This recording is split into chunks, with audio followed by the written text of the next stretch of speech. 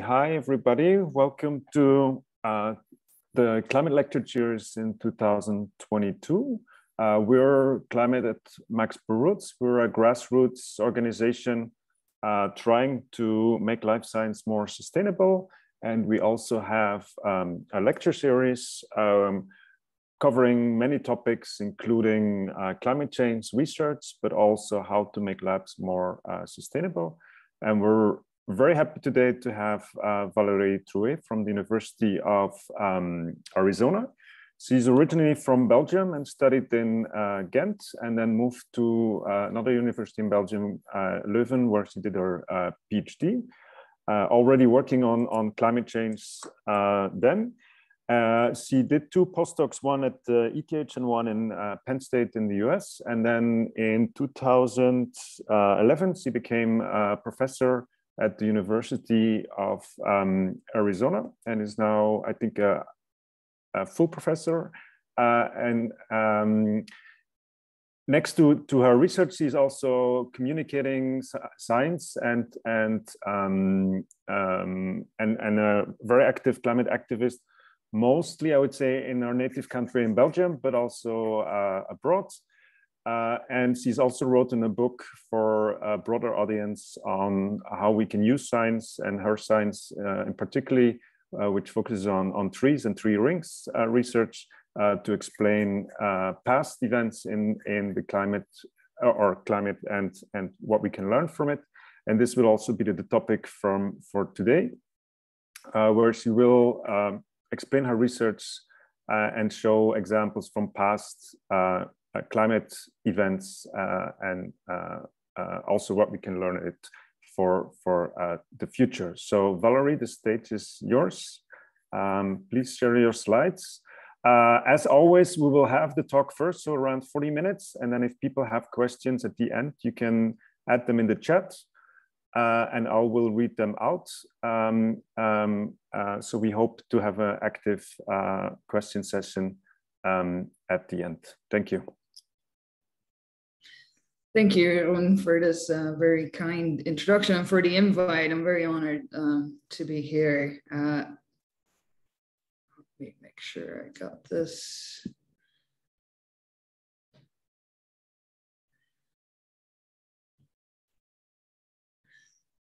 Can you all see my screen? Yes, perfect, yeah. Great, thank you. So thanks again for the invite. I'll be talking about dendrochronology, the science of studying the study of tree rings and how we use those tree rings to study the climate of the past, as well as some of its implications. So I'll start with a short introduction to dendrochronology so that I'm sure that everyone's on the same page. Dendrochronology comes from the Greek words dendron and chronos, so tree and time. What we do is we use the rings in trees to study time, to study the past. That can be human past in archaeology, the past of forests, so forest ecology, and then the past of the climate as well. And it gets really interesting when we combine these three factors into and study the interactions between them. This being a Austria-based audience, primarily, I'm assuming that most people are familiar with what you're seeing here, the rings in trees. Many people in temperate regions will have looked at tree rings when they were kids and learned that you can count them to get an estimate of the age of a tree. And the reason why we can do that is because trees, again, in temperate regions, form one ring each and every year. What fewer people know is that you can get a lot more information out of these tree rings other than just counting them. And that's what we'll talk about here.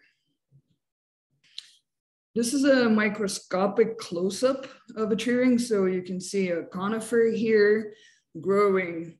So the center of the tree is to your left of the screen. The bark, the outside of the tree is on the right. And you can see a number of tree rings here. So each tree ring consists of a light colored part, which is the early wood, and then a darker colored part, which is a late wood. As the name implies, the early wood is the wood that's formed in spring when the trees start growing. So in temperate regions, trees stop growing in the winter time when it's too cold and too dark, and they start growing again in the spring. And so they start putting on new cells, and the cells that they put on in the spring are, as you can see, they're big in surface, in area, and they have relatively thin cell walls.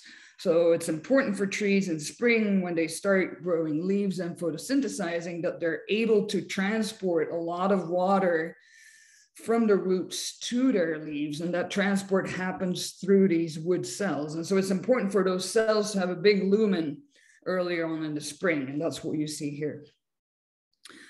Later on in the growing season, towards summer, late summer and fall, that water transport function becomes less important. And what's more important is that the other function of the stem of a tree, the structural part, the part that allows a stem to grow upward and to stand upright, that is an important function of wood as well. And so that function takes over towards late summer. And you can see that the cells that are being formed are much smaller in size, and the cell walls are relatively thicker. So there's more cell wall in the late wood than in the early wood. And visually, that means that the early wood is often lighter colored than the late wood. What happens then at the end of summer and fall, the tree stops growing altogether. There's a winter dormancy period, and then the next spring it starts growing again, but the cells that it forms the next spring are very different from the cells that it has formed in the previous fall. And so that the tree ring boundaries that you see, I'll go back to the previous slide if I can. Well, the tree ring boundaries that you see, that's actually the transition between the late wood of one ring and then the early wood of the next ring. Oh, sorry. I'm not sure what's happening here.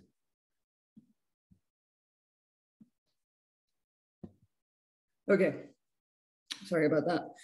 So one important thing that I always have to remind myself to say when I give presentations like this is that in order to do our science, we don't need to cut down trees to see the rings. If we had to do that, it would be very limited in what we can do if we had to cut down every living tree to study its rings.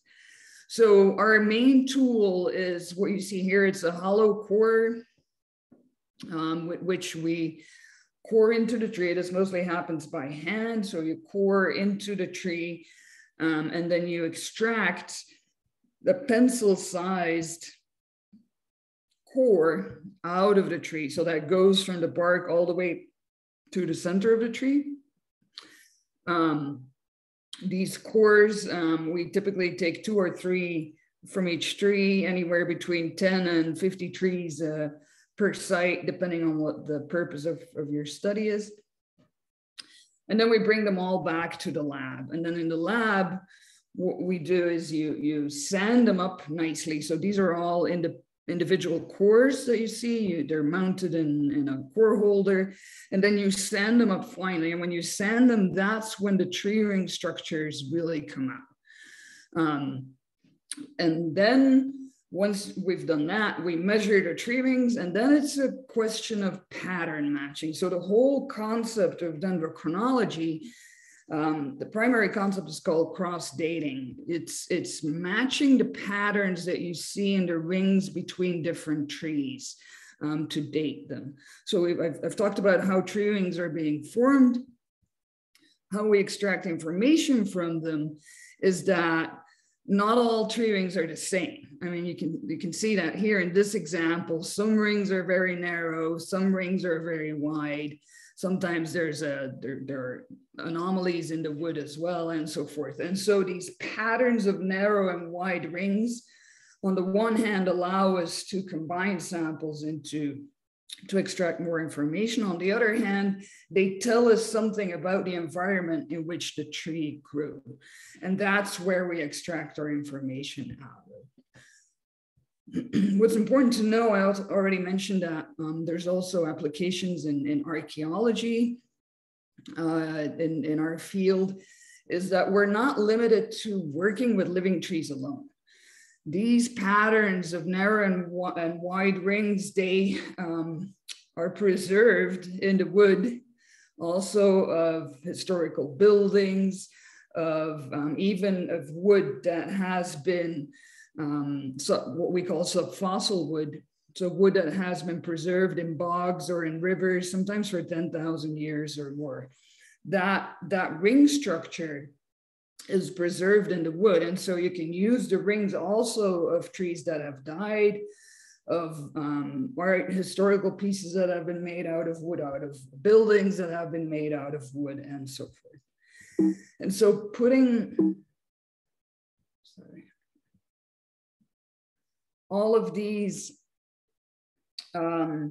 pieces of wood together, starting with the living trees for which you know the date when the sample was taken, going further back in time with dead trees, with historical buildings, with archaeology, and then the oldest part with subfossil wood. The longest continuous tree chronology that we've been able to put together so far is the German oak and pine chronology, and it's more than 12,650 years long. So it's continuous chronology, meaning that for each of those 12,650 years, we have one data point. We have one ring for each of those years. Obviously, that's not based on one tree. It's based on a large collection of samples. I should mention, even though the longest continuous chronology is more than 12,000 years long, so it reaches back to the early Holocene, we're not able to use all of that information, all of those 12,000 years for climate reconstruction. For climate reconstruction, I won't go into detail, but there's a lot of statistical analysis that comes into play. You also need to know exactly where your samples came from. You need to know, you need to have enough sample replication and so forth. So for climate reconstruction, tree ring-based climate reconstruction, we mostly focus on the past 2,000 years. So before I go into detail about how we and what we found out from tree rings about past climate, it's important to think about why we study the history of climate in the first place. And I'm going to say there's very broadly, two main reasons to do that. The first one is that it's important to study how climate changes in a natural way. So we know that since the start of the Industrial Revolution, about 150 years ago, since we've started emitting a lot of carbon dioxide into the atmosphere, we have been changing our climate. So anthropogenic climate variability and climate change. That doesn't mean that natural climate variability just goes away. There are still factors, natural factors of climate that can enhance or temper anthropogenic climate change. And so it's important to understand how the climate changes from other factors than anthropogenic factors.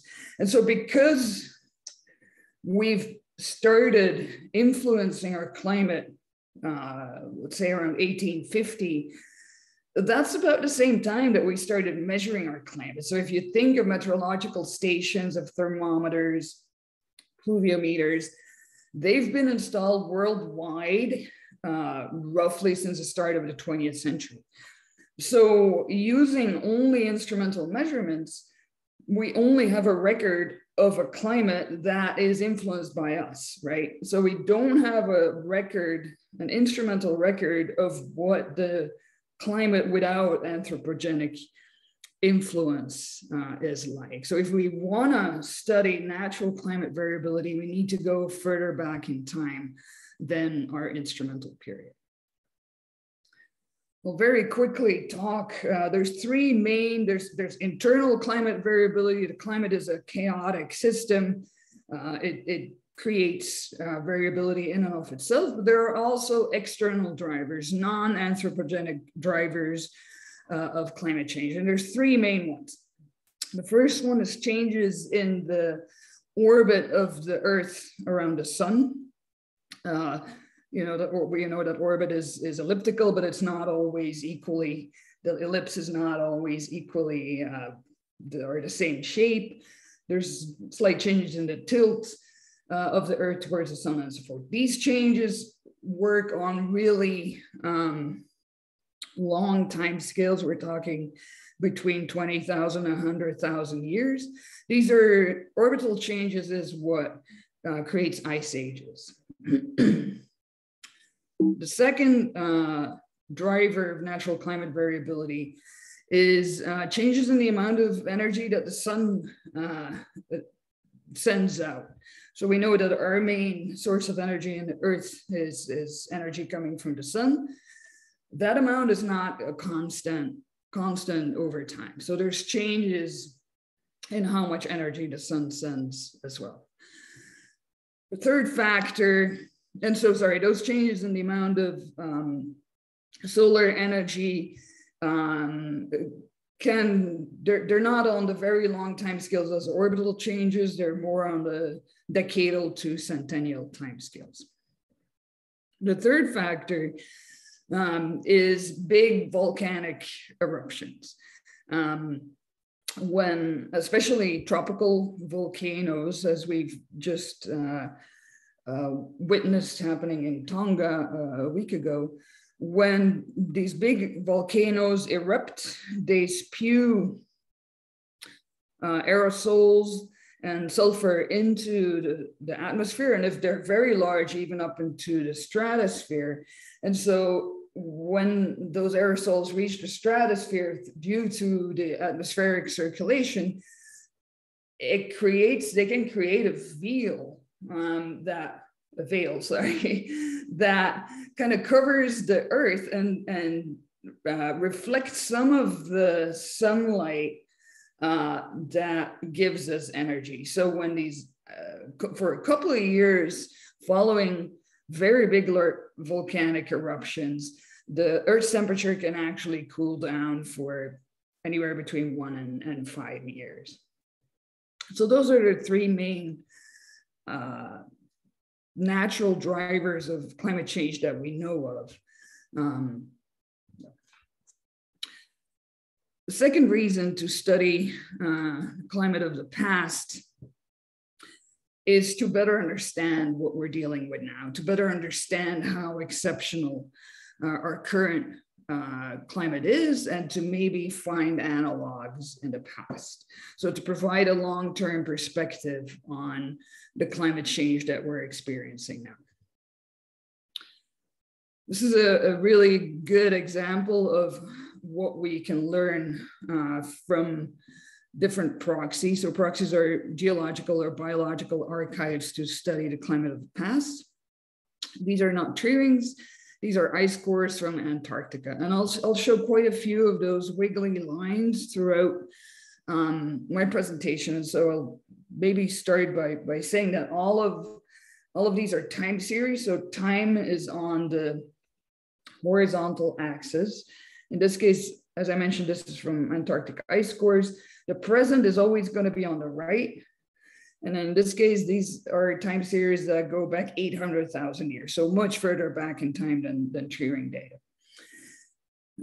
On the top graph, you can see the amount of CO2 in the atmosphere over the past 800,000 years. And you can see that it roughly varies between 200 and 300 parts per million. The way they do that is, so you core in the ice, the deeper down you go, the further back in time you go.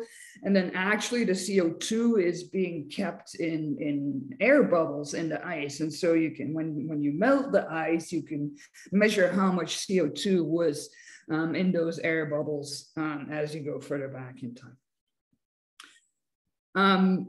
The bottom graph is now a different isotope that's measured in those ice cores, and that's a proxy for temperature variability. So the Earth's temperature, and what you can see is that whenever CO2 in the atmosphere went up, your temperature goes up. Whenever CO2 went down, your temperature goes down, and so forth. So these are very slow changes in the Earth's temperature and the Earth's CO2 concentration in the Earth's atmosphere. And these slow changes, the warm and cold temperatures that you see here, these are actually the ice ages that I was talking about before. So cold ice ages followed by a warm interglacial cold ice age again, and so forth. Importantly, in terms of CO2, I want you to look at the absolute numbers here. So over the past 800,000 years, CO2 in the atmosphere has varied between 200 and 300 ppm. When I give live presentations, this is the point where I ask, does anyone know how much CO2 is in the atmosphere at the moment? Here I'll just give the number, but so today we're at 418 parts per million CO2 in the atmosphere. And so if you put that on the graph that I was showing earlier, we are way outside of the range of natural CO2 variability, at least over the past 800,000 years. So we wouldn't know just how extraordinary our current circumstances are if it weren't for us studying the climate of the past.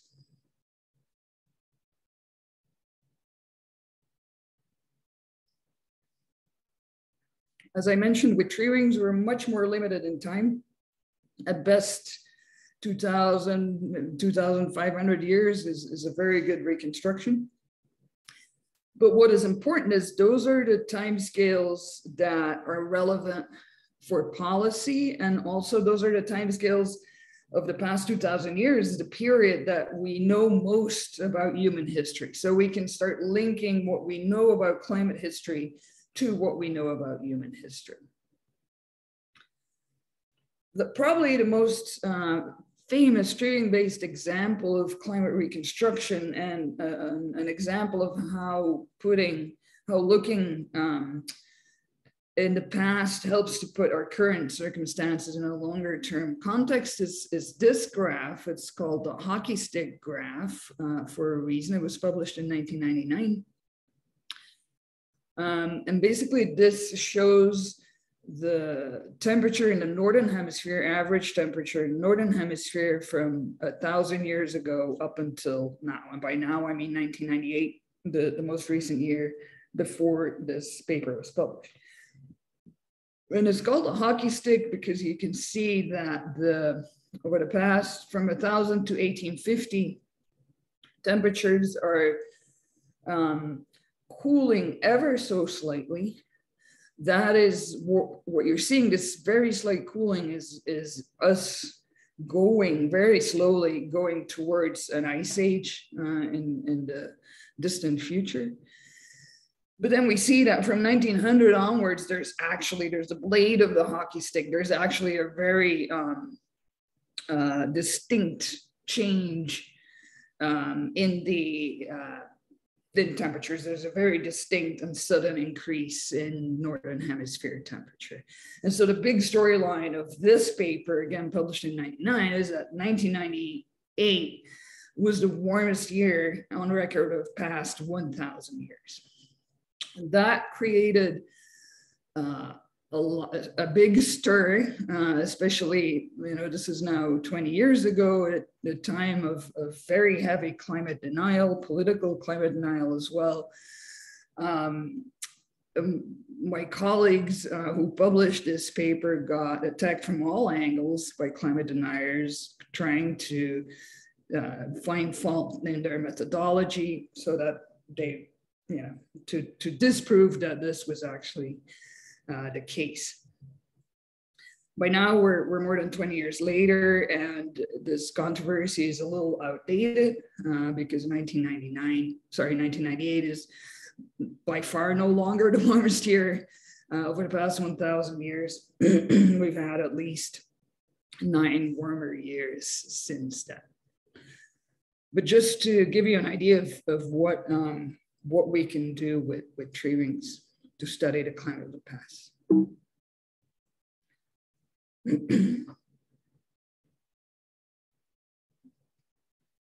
One important concept when using the rings in trees to reconstruct the climate of the past, there's various aspects of the climate that we can reconstruct. One of them is temperature, as I showed earlier. The other one is water availability or drought. And so one important concept is that if we don't use the same trees to reconstruct both or to study both. As a rule of thumb, if we want to reconstruct temperature, we go to cold regions where the tree growth is limited by how warm or how cold the summers are. So this can be the Austria, for instance, beautiful temperature reconstructions based on trees in Austria, Scandinavia, Alaska, Siberia, basically high latitude or high elevation regions. You want to study drought, on the other hand, we go to dry climates, such as here in the American Southwest, where I go, or the European Mediterranean, or in this example, the California Central Valley. The tree that you see on your left is a blue oak. On the right, you see the distribution of where blue oaks were sampled for this study. And so these are some of the most drought sensitive trees that I've ever worked with. There's not a dry year in California that goes by or the blue oaks form a narrow ring. They really are their growth is really extremely strongly limited by how much water is available to them.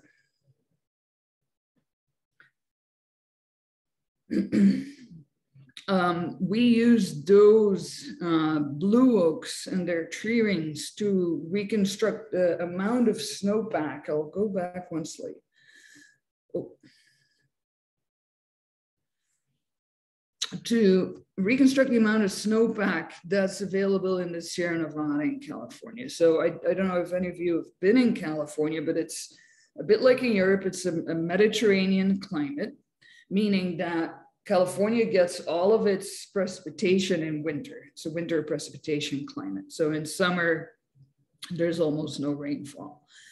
And that makes that the snowpack in the Sierra Nevada here on the east of California is really important, because snow is a way to store that winter precipitation and then make it available in the spring. When the snow melts, it means that California can still have water in summer, even if there's no rainfall, there's snow melt. So it's a natural storage system of water in this Mediterranean climate. Now, from 2012 to 2016, California was in a very severe drought. And in 2015, in April 2015, there was the newspaper headlines that the snowpack in the Sierra Nevada was the lowest it had been in 80 years since they started measuring snowpack. And when my team and I, when we heard that news on the radio, lowest snowpack in 80 years, we realized, I think we think we can do better than that in terms of putting this in a longer context than 80 years. And so that's where we used the blue oak tree rings to reconstruct the snowpack in the Sierra Nevada now over the past 500 years. And that's the time series that you see in red is the instrumental record, in black is the reconstruction. And the horizontal dashed red line is the snowpack in 2015. And so what came out of our research is that the snowpack in 2015 was not only the lowest in the past 80 years, but the lowest in the past 500 years.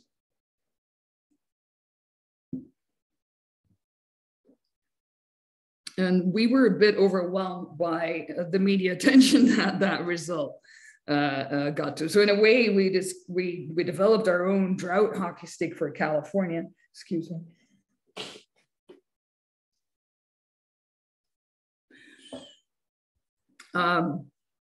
And really everyone jumped on it. CNN, New York Times, Washington Post, everyone all of a sudden was saying, you know, was talking about a 500-year California snowpack low.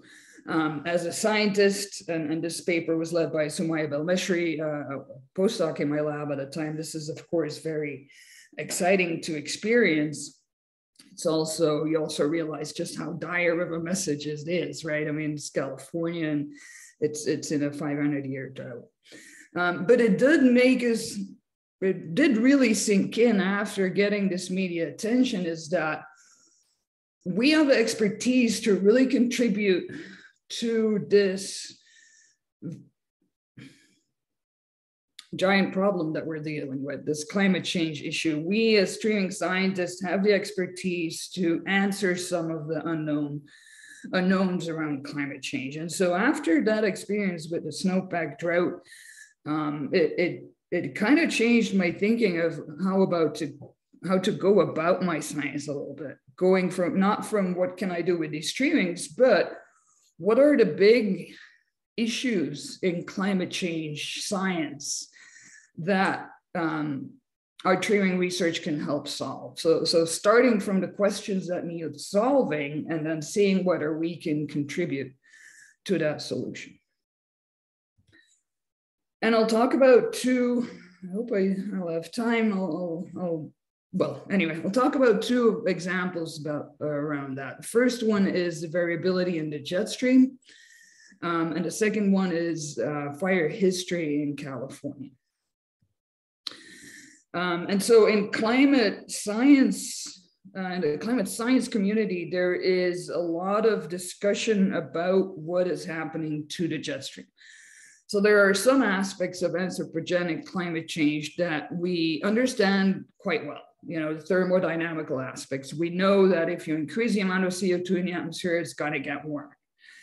It's pretty, you know, that's a pretty straightforward relationship. How much warmer it's going to get depends on how much CO2 we're going to put into the atmosphere.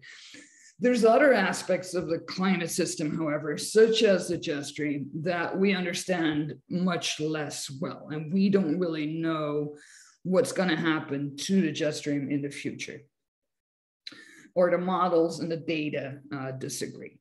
And so the jet stream are the winds that blow at very high elevation at the tropopause, so at the border between the troposphere and the atmosphere, kind of the elevation that airplanes fly. And they move around the northern hemisphere as well as the southern hemisphere in eastward direction.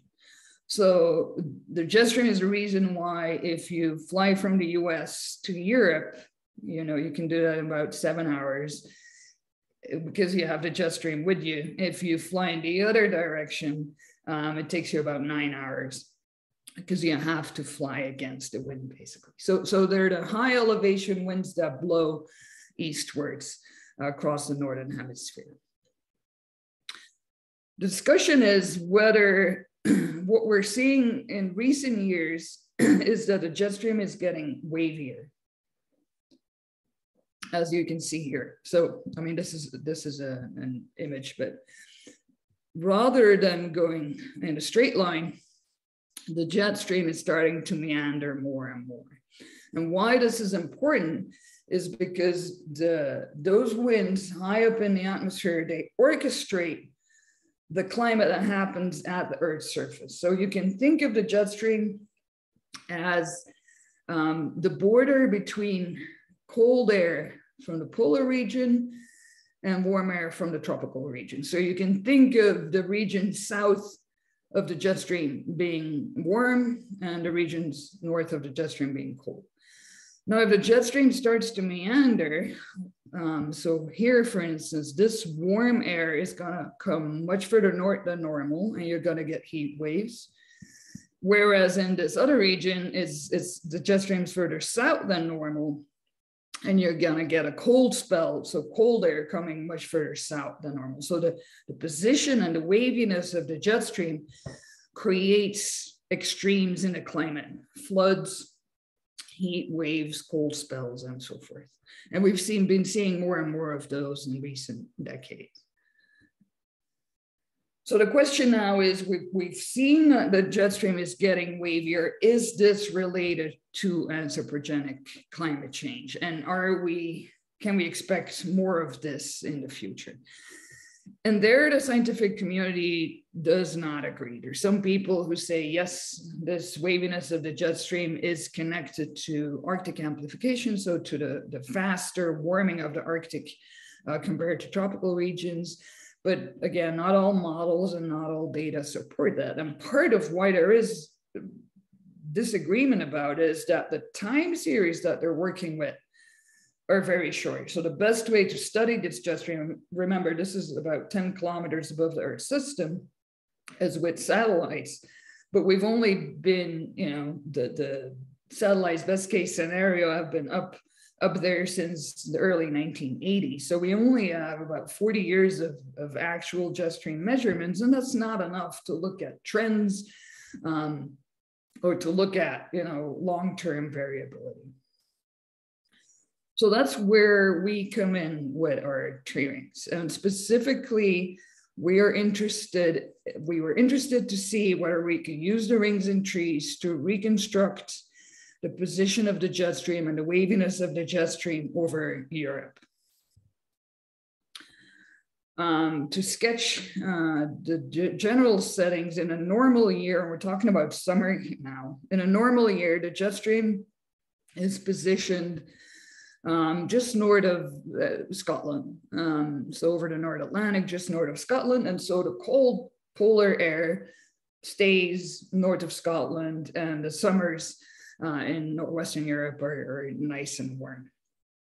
In years when the jet stream is positioned further south than normal, as you can see here, as was the case in 2012, the cool polar air comes much further south than normal. And so you get really cold and rainy summers in Northwestern Europe. And this is actually how I came up with the idea, or the idea to use strings to reconstruct the jet stream. As you can see, the jet stream is positioned right over Belgium here. And in the summer of 2012, I was visiting my parents in Belgium. And as Jeroen can attest, the summers in Belgium are rarely nice and sunny. They're often kind of rainy and gray, but that summer it was just ridiculously bad. Even for Belgian weather, it was just gray and rainy nonstop. And so everyone was talking about this being the jet stream causing that, and that's where the idea came from. Anyway, the other so cool air coming over the British Isles and Western Europe, further south than normal. The warm tropical air in southeastern Europe is almost kind of, it's like it's condensed in a smaller space. And so you get the opposite, you get heat waves and dry conditions over the Balkans and Italy. And the opposite happens when a jet stream is positioned further north than normal. Then the warm air from the tropics comes further north than normal. And so you get heat waves in the British Isles. So what the position of the jet stream does over Europe is that it creates, in summer, it creates a temperature dipole. So contrasting conditions between Northwestern Europe and Southeastern Europe, so the Balkans and Italy. This is a correlation map, so it shows the correlations between that position of the jet stream that I was talking about and temperatures in the British Isles and in the Balkans. And so you can see that they're opposite, anti-correlated with each other. So our idea was, if we take tree rings from these two regions, can we reconstruct the jet stream if we combine tree rings from these two opposite regions? So we did that, and we did we combined tree rings from those two regions. In red is the actual position of the jet stream measured by instruments. In blue is our reconstruction. And indeed, by combining tree rings from those two regions, we can explain about 40% of the variance in the instrumental jet stream variability. And that means we can reconstruct jet stream variability back in time. This is our reconstruction. So this was a preliminary paper. It's a almost 300-year reconstruction. We find that indeed, actually, the average position of the jet stream hasn't changed much over those 300 years, but the variance, the variability around the average that's the bottom graph you see here, has increased. So that is in line with what we're seeing in the instrumental period, that the jet stream has become more wavier. So there's more variability around that mean. And so with our tree ring data, we're not in a position to say whether this is caused by anthropogenic climate change or what's going to happen in the future, but we can say that this recent increase in variance and increasing waviness is unprecedented over the past 300 years. As I mentioned, this is work in progress. We're now working on an 800-year-long reconstruction. To do that, we went back to the Balkans. I and my team, we went back to the Balkans. We were very lucky to be working there. It's a gorgeous place to work. Beautiful old trees. Went to Greece, Bulgaria, and so forth. Beautiful landscapes, good food, and so forth. To get older trees from the British Isles, my colleagues I collaborated with colleagues from Edinburgh, St. Andrews University in Scotland. They were less lucky. Beautiful landscapes as well, but not many old trees left in Scotland at all. So if you want to go back 500, 800, 1,000 years, you have to go find these logs that are preserved in the lakes in Scotland. So here you see my colleague Rob Wilson sampling a log that they dredged out of the lake first, and then you saw a piece of it, and then you cross-date it in the hopes that somehow it's anywhere between 500 and 1,000 years long. So even in summer, I did go and do field work in Scotland one summer. It's so cold, and then to be digging in these lakes for hours every day, I'd much rather go and cord trees in Greece. And in Greece, we did find the oldest dendrochronologically dated living tree in Europe. It's a Bosnian pine. And in 2015, when we corded, it was 1,075 years old.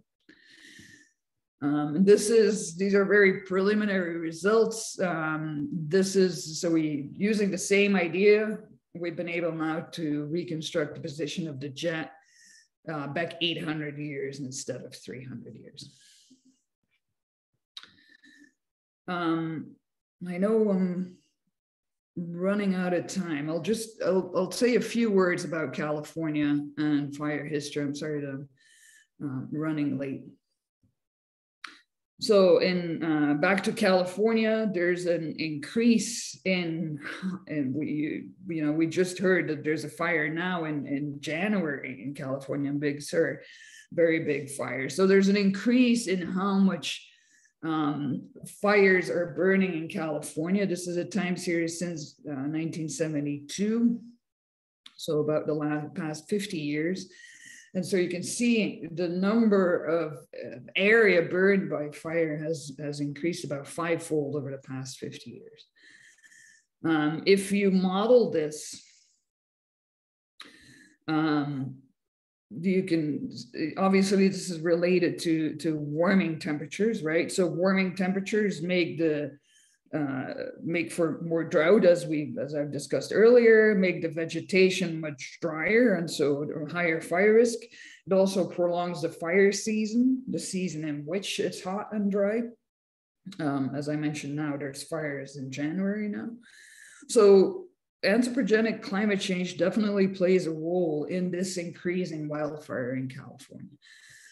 But if you model the increase in wildfire using anthropogenic climate change. You cannot explain, you do get an increase in wildfire, but not as much as we're seeing. So you cannot explain a really, really fivefold increase in wildfire with climate change alone.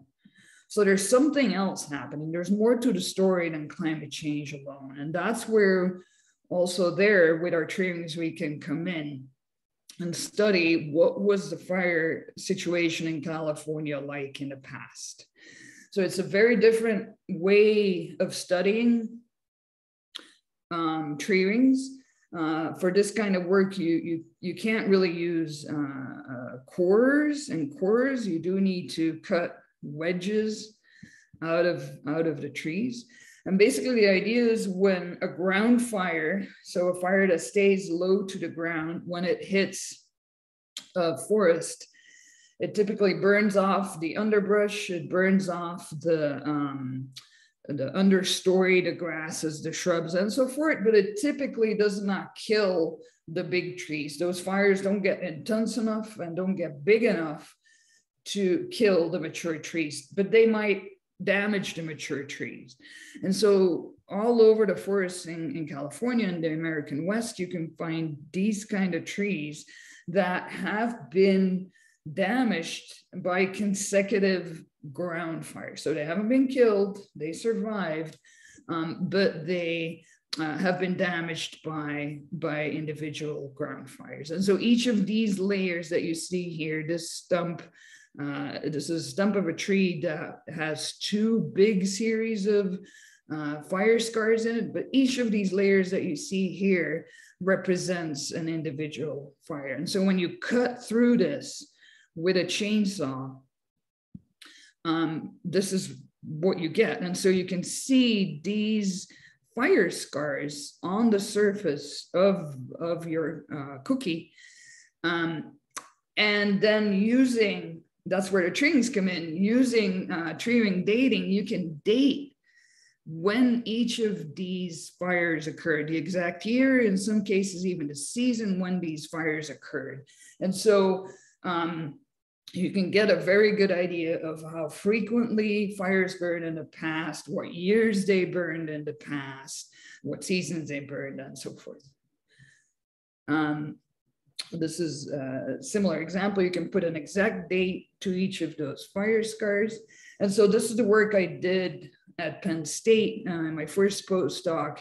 Obviously, this kind of work you don't do based on, one sample from one tree. We collected about 2,000 samples from 30 sites, dated just under 20,000 fire scars. And if you put all of that together, this is what you get. You get a massive chronology. So again, time on the axis of which were the big fire years in California. And you can get an idea of what's happening. Now, I realize I'm keeping you dangling, but I'm going to stop here. You can read the paper if you're interested in how this answers some of the questions about what's happening to wildfires in California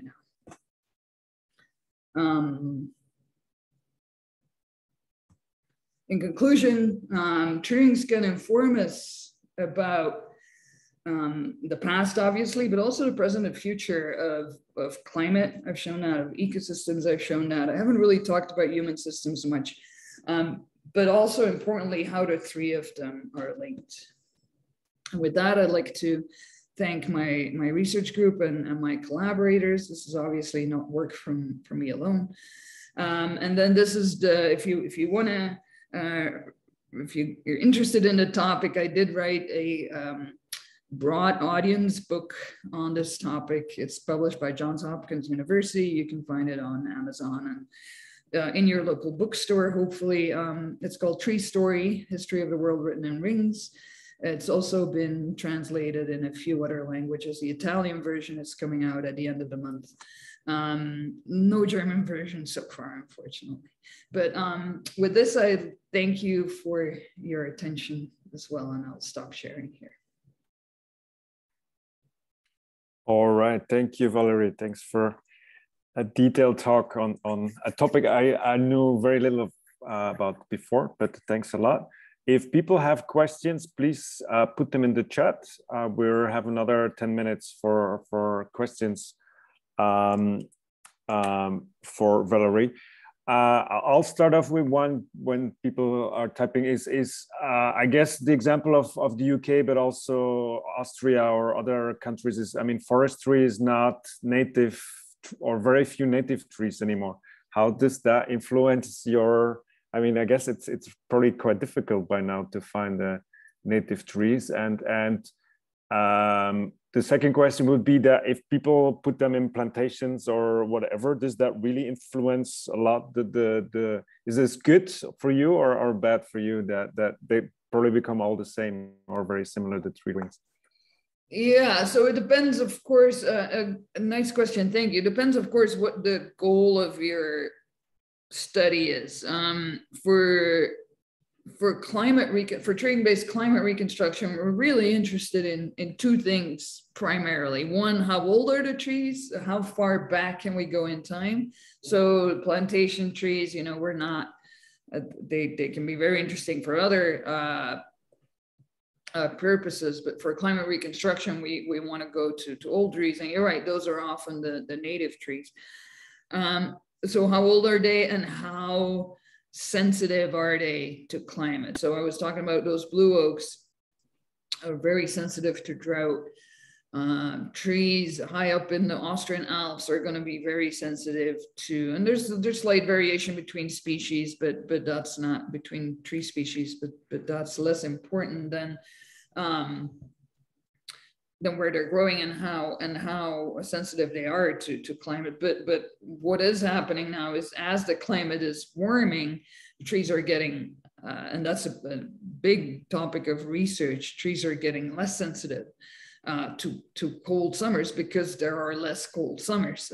So how do you deal with that? Has that happened in the past and so forth? So yeah, you're touching on an active field of research there.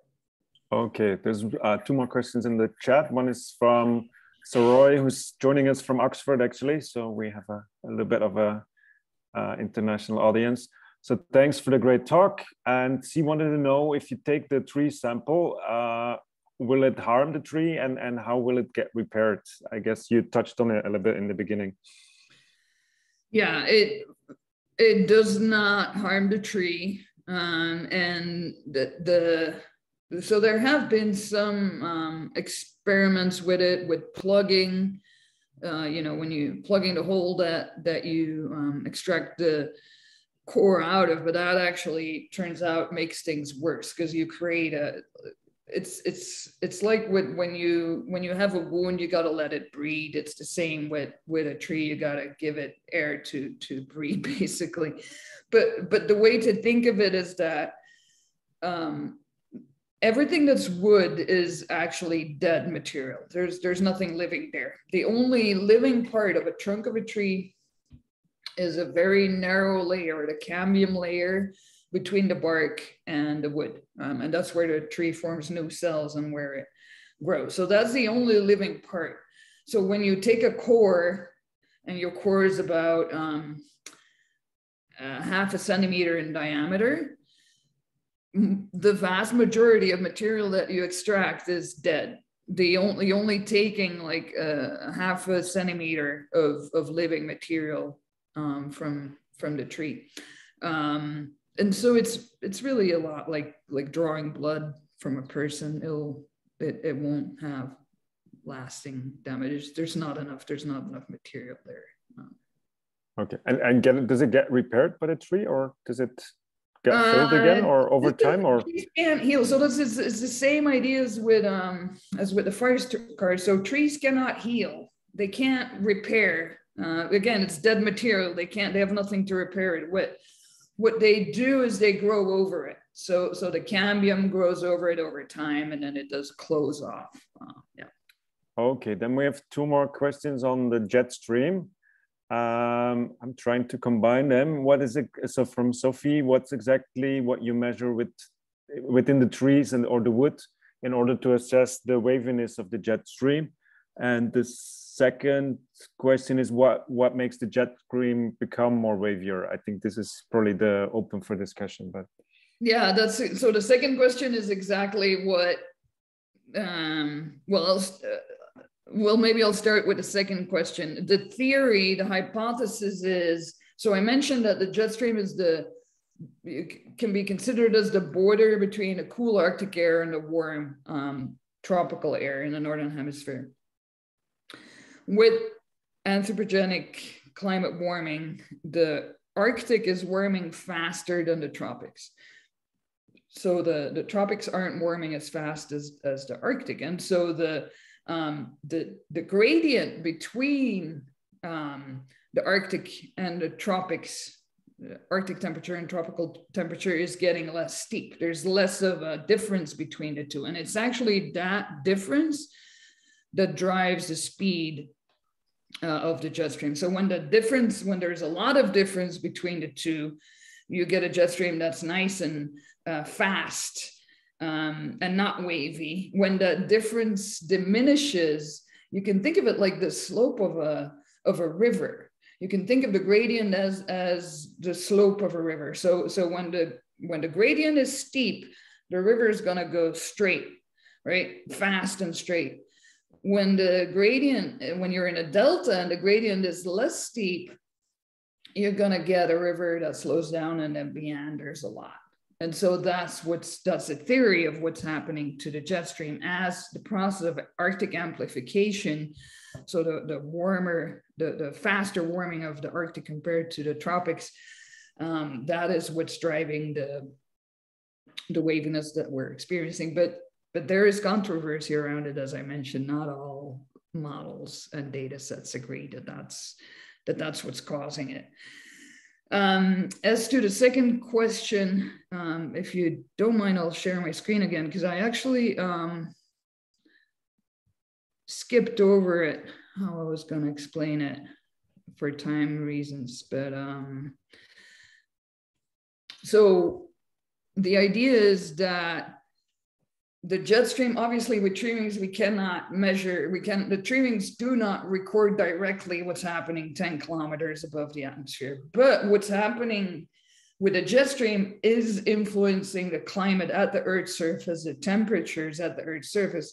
And those temperatures at the same time are influencing tree growth at the Earth's surface. And so if you take tree growth from these two regions, tree ring data from these two regions, really the only mechanism that causes this contrasting climate between these two regions is the jet stream. And so if you combine tree ring data that are climate sensitive from these two regions, you can indirectly get at the jet stream. And so I haven't talked about this in much detail, but when you want to reconstruct temperature from a region like the Balkans, you get a better representation of temperature when you measure the density of the wood than when you just measure the width of the rings. And so for this reconstruction, we've actually measured the variation in density of the late wood from year to year. Getting a bit technical, but basically when you measure density, what you're measuring is how thick these cell walls are from year to year. How the thickness of the cell walls changes from year to year. And so when you think of it, we're linking these measurements really at the subcellular scale to these patterns that are happening on the hemispheric scale, 10 kilometers above the Earth's surface. And it works, right? The blue are the condensation of the density measurements. The red is the measurements of the jet stream. So. All right. So if there's no more questions, I want to thank Valerie for joining us today and for the great talk.